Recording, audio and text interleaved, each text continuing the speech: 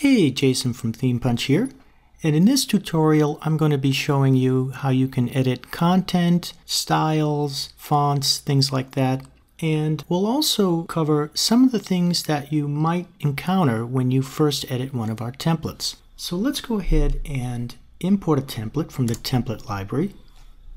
I've already marked one as a favorite here, Creative Front Page.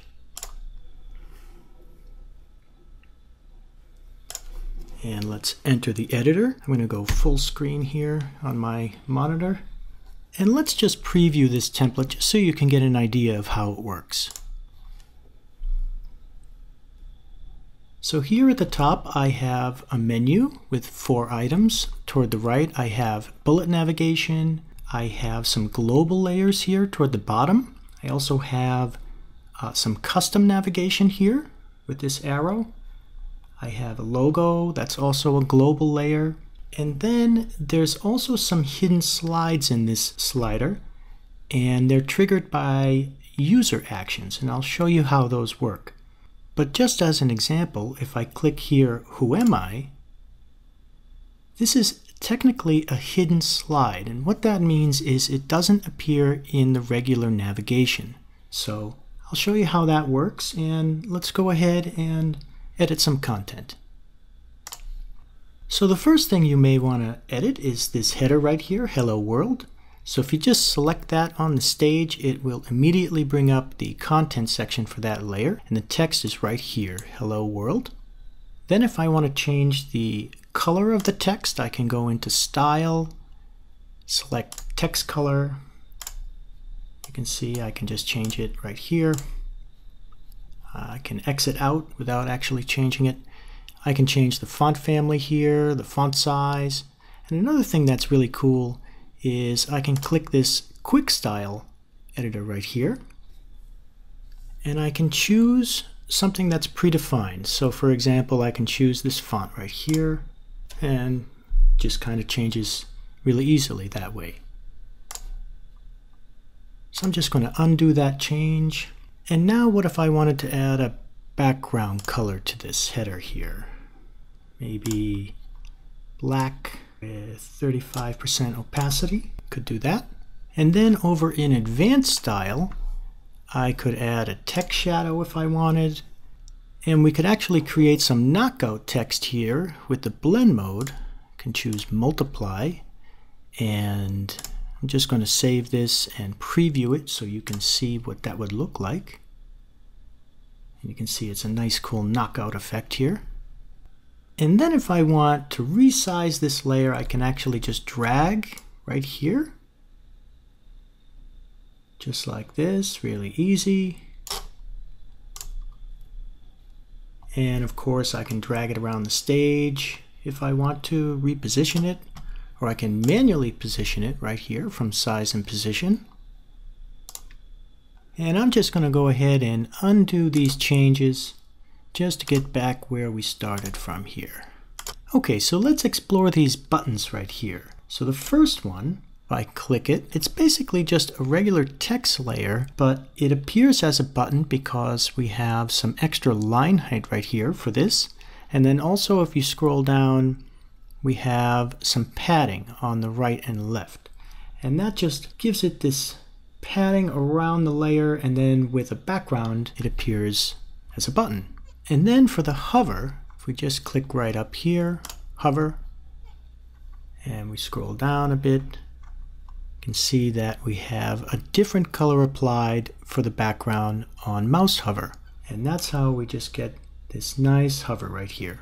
So let's take a look at how this slide would appear on different devices. Right up here I can change the device view, and if I click notebook, tablet, you can see right down to tablet and then mobile, the position of the text changes, it's centered now, and the font size also changes. So I could adjust this manually if I wanted, per device. Basically if I wanted to just bump this text size up just for the mobile device, I would do it here.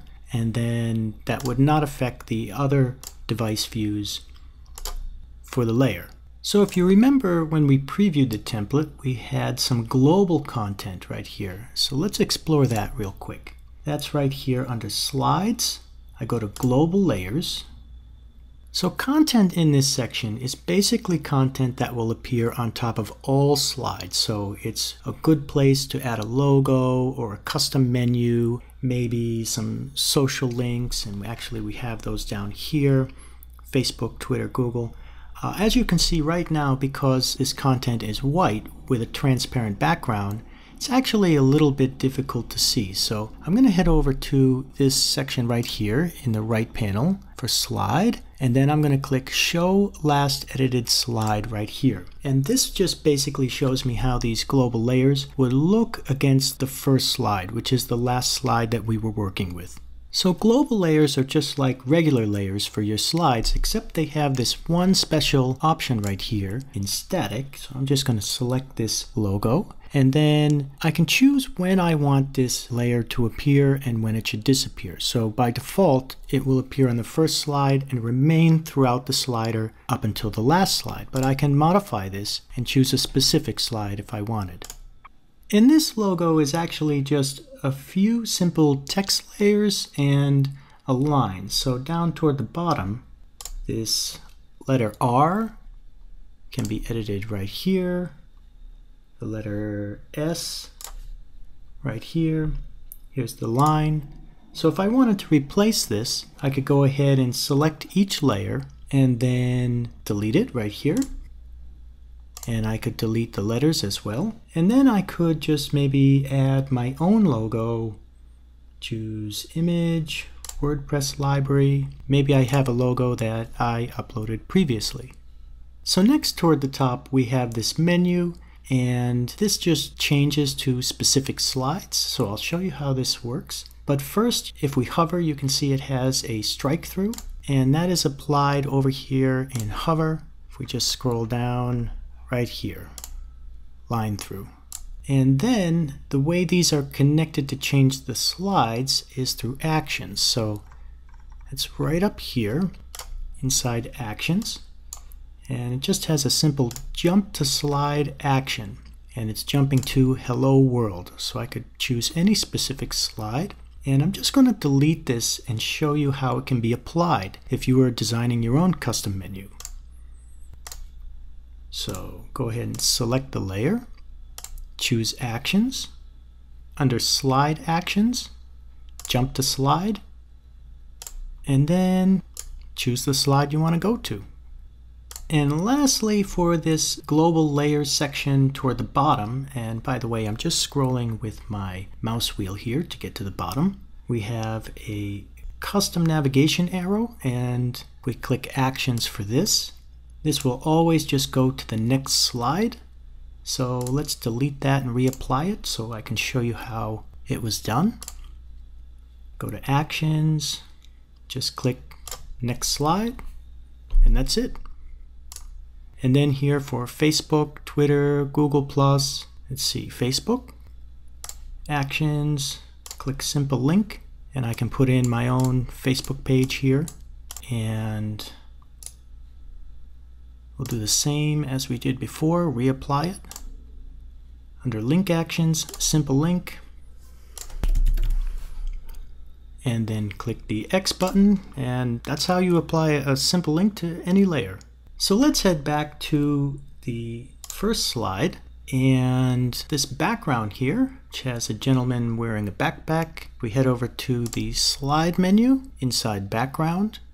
I can choose Media Library, and I can switch it to something that I have uploaded. Or I can choose Object Library, and here you have some royalty-free images that you can use for any of your sliders. So I can also change it to a video, a color, maybe I want to change it to a gradient. But I think that the image there looks best, so let's go ahead and change it back there, yeah. Alright, so if you remember before, this button here loaded a hidden slide, and the way that works is it has an action that is jumping to a slide, Hello World Detail, and then, so if we head up to slides here and we click Hello World Detail, this is a slide that's not actually in the regular navigation. So for example, if I were to click preview and I were to just cycle through the regular navigation here, it wouldn't be included. It's only shown when I click this button.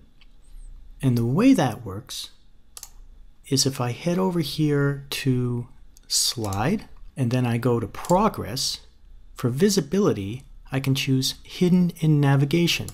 So that just makes it so this slide can only appear on some type of user action that I've set up. And then for this special slide, it has a back button with an action. Jump to slide, it just goes right back to the Hello World slide. And as you work with templates, if you want to delete a slide, simply head up to the Slides menu and select the trash icon for any given slide. You can add a new slide right here. You can choose blank slide, you can choose slide from template and import a slide from one of the templates. Or it might be easiest to just duplicate one of the slides you like from the template. So just hover over the slide you like and click this duplicate icon. And lastly is the navigation. So we have our bullets here. I could change the style if I wanted to. I could reposition them. For example, maybe I want them to be centered. And I can also choose its visibility. So for example, maybe I want it to always be visible, or maybe I want to hide it under a certain screen width. And then I can also go ahead and change the colors. The bullet color here, we could make it yellow if we wanted. And I could also activate traditional arrows. Maybe I want thumbnails. Could enable those. You see toward the bottom we have some very nice thumbnails now. And that's about it for this template. I'm going to make a few more videos for our exciting release of 6.0. So stay tuned and thanks for watching.